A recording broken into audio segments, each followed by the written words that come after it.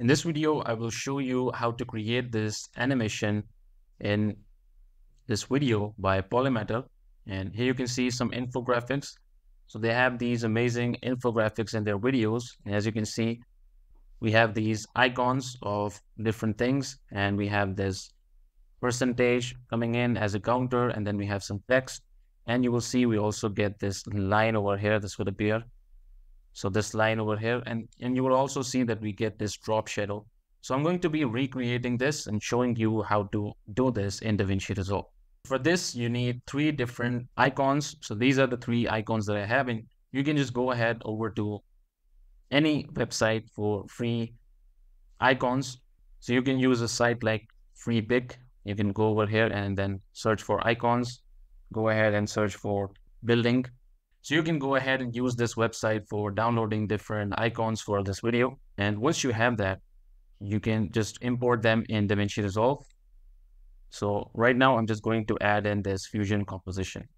And also one other thing you need is a texture kind of thing. So as you can see in their videos, they have a texture in their background. So this is the one that I'm using. You can just go ahead and use any type of texture. So let's head over to the fusion composition. First of all, let's go ahead and add a background and also a merge one.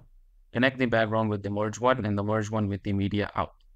And over here, I'm going to change the background to gradient and the gradient type to radial. And from here, you can just drag in this all the way to the center, and you can enable guides to do this more effectively. So let's go ahead and change the color to red. And over here, I'm just going to change this to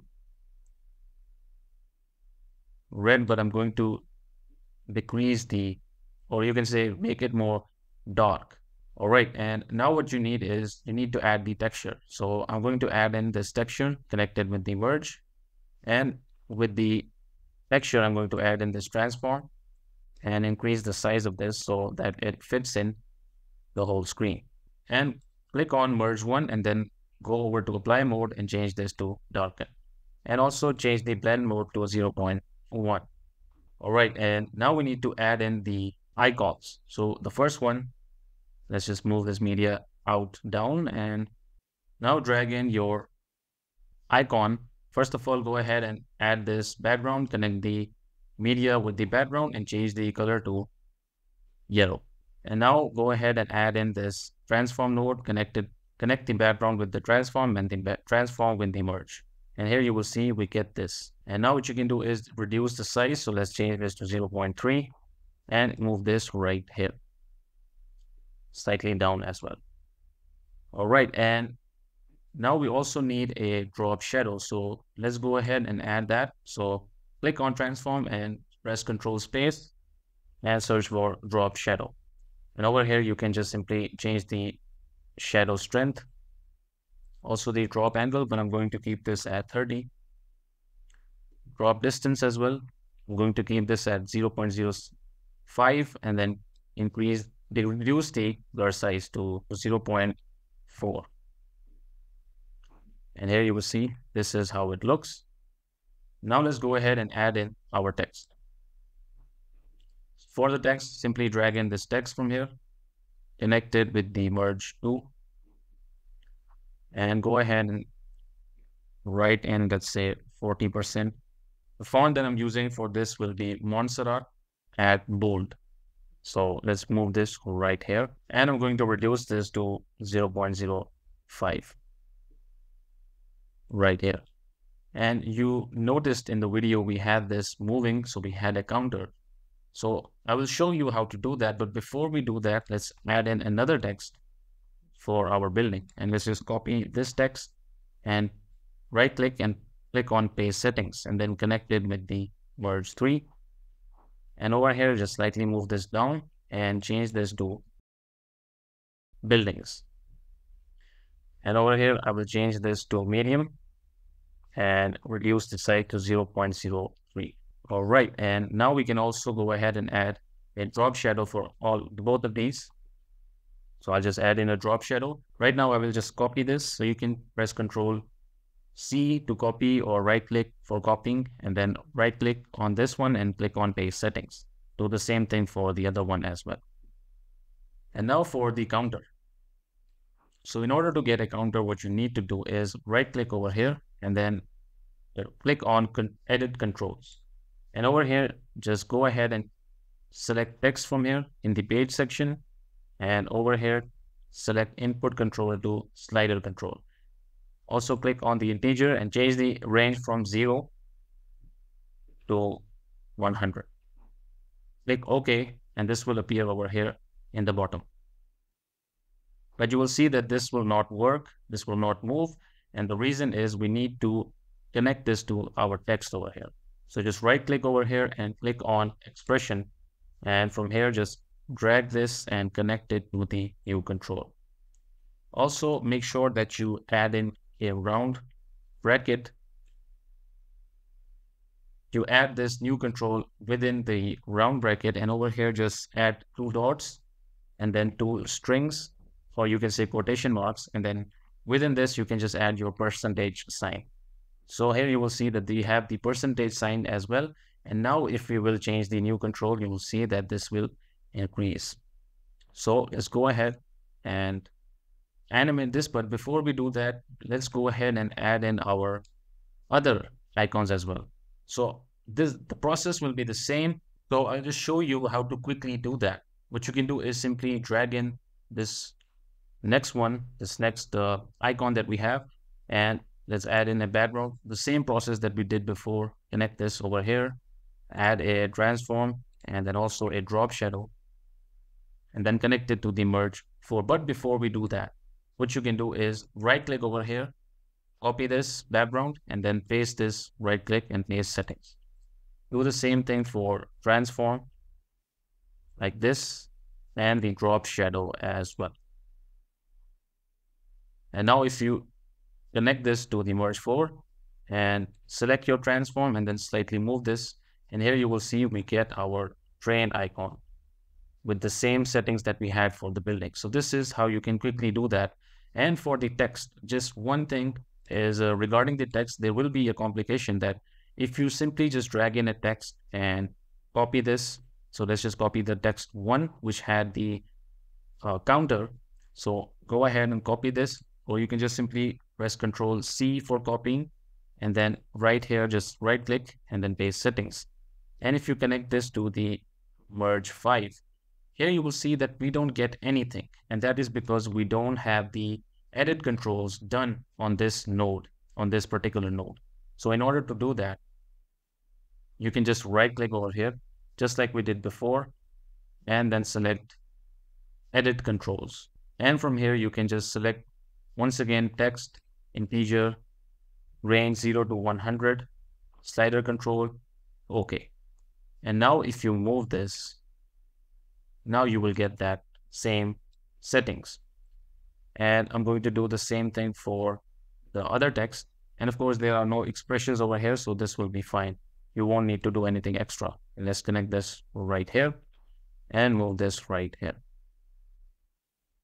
And we can change the text from here. And right now I haven't done the counters, but I'm just simply showing you how to quickly add this. So this is the drop shadow that I'm adding, and you can simply copy and paste these settings for this one as well. And here you will see we have the drop shadows done as well. And I'm just going to quickly do the same thing that I just showed you for the last icon that we have.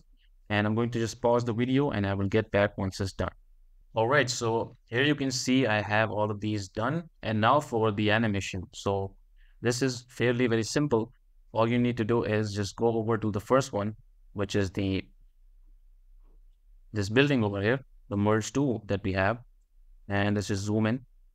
And over here, what you can do is create a keyframe for blend in. So go over to, let's say, 10 frames, create a keyframe at blend, and then at 0, change this to 0. And do the same thing for the text 1 and text 2 as well. We can go over to the text 1 in shading, create a keyframe at opacity 0 in the beginning, and then at 5, let's change this to 1. And now for the text 2, go over to shading, change the opacity to 0, and at 10, let's change this to 1. And let's play this. So this is how it appears. And now for the counter. So this is very simple. Let's go over to 20 and select our text 1, which is the percentage over here. Head back to the text section and go all the way down and create a keyframe at new control and change this to wherever you want this percentage to be. For example, I want this to be at 68 at 20 frames, and then go all the way to 0 and change this to 0 as well. And if you play this now, here you will see we get that counter effect. So this is how simple it is to create this counter effect in DaVinci Resolve. And I'm going to do the same thing that I just showed you on these two as well. And for these two, I'm just simply going to start animating them as soon as this one has completed animating. So basically, when this is revealing at 10, what I'm going to do is I'm going to start this railway, for example, 0 at 10 and then 1 at 20. So let me just show you. Let's head over to merge one, create a keyframe at blend, change this to 0, then head over to 20 frames and change this to 1. And do the same thing for the text 1 as well, but this time at 10, when we go over to shading, create a keyframe at opacity, I will change this to 1, the opacity to 1 at 15 frames. But once again, for the text 4 that we have, this text, railway text that we have, just go over to shading, change the opacity to 0 at 10 frames, and then at 20 frames, change this to 1. So I'm going to do the same thing for this one as well, and also for the counter, as you just saw. Let's go over to 10, go back to text, create a keyframe at new control, and then over at 30, change this to, let's say, 45. And if you play this now, this is how it will appear. And I'm going to do the same thing for the power supply over here as well. So let me just quickly do that. So here I have all these animations done, and you can see they look very good. And now let's add in the line over here and the text at the top. So this will be very easy. Let's go ahead and add this polygon, remove polyline from here, and then let's go ahead and add a background for this. And this background, I'm going to copy the background from here and paste this over here so that we have the same color. And let's connect this with the merge tab. All right, and now let's go ahead and create the polyline. But for this one, a better way to do that is if you right click and turn on the guides, just go ahead over here, right where we have this building, and create this line from here. You can just zoom in and make sure that this is straight. Now let's go all the way over here where this is starting and create another point over here and then slightly move this down. All right, and now let's go ahead and change the border width to 0.005 and also change the border style to flat. And now we can just move this right here, like this. And from this line, you can also see that whether this is matching or not. So you can use this as the guide for making sure that these are aligned. And one last thing, go ahead and add a drop shadow for this. And once again, we're going to copy these settings, paste them over here. All right, and finally, the text that we have on top, just simply drag in the text, connect this, and let's just write in, move this right here. Montserrat is the font that I'm using. Let's move this slightly over here. And let's add in a rectangle and connect it to the text. So this will act as the mask of the text. And let's just move this right here. And for the text, as we are animating this. So once this is animated, these icons have been animated. What we can do is go over to 40, let's say, then go over to the polygon one, and over here, just go ahead and create, or let's go over to, let's say 60, where we want this to end. Create a keyframe at position and length, and then go back to 40. Change this position to 0.5 and change the length to 0. So if you play this now, this is how it will appear. And you can head over to spline,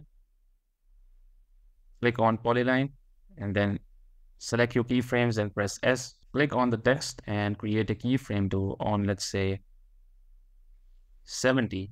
Head over to layout and create a keyframe at center. And then let's go over to 50 and change this right here. And if you play this, this is how it will look. But let's go over to the rectangle and change the soft edge to, let's say, 0.7. And let's see how this looks. So this is how it will appear, but you can see that this is visible even though we want to hide this over here. What you can do is change the rectangle all the way here. So let's play this.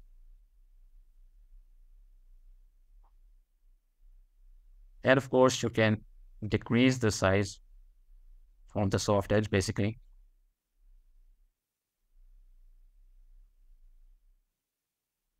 So this looks fine. And of course, you can ease this in as well.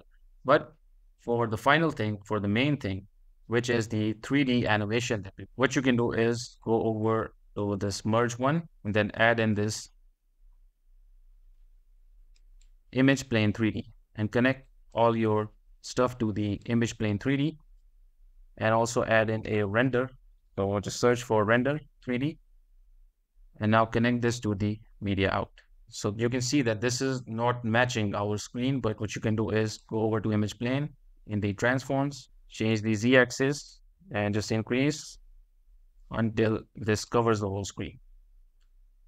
So this looks perfect. And over here, let's create a keyframe all the way to the end where we have the rotation as well. And let's also change this slightly.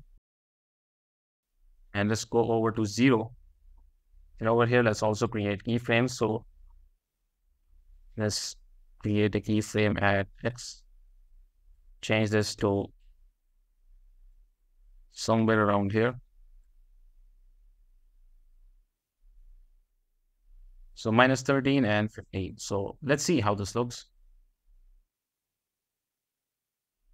But here you can see that we have this hidden and we don't want that. So let's just change the z-axis to, let's say, 1.5 or 1.5.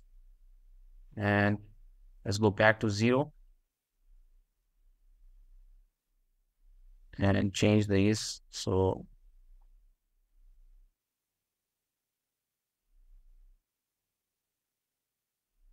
okay, this looks okay, but we are not getting that rotation. So you can just go over to the end, see if this works at -26 and -2. So let's see how this looks. All right, so let me just play this now. And here you can see we are getting that 3D animation also. So this was it for this video. I hope this was helpful and I'll see you in the next one.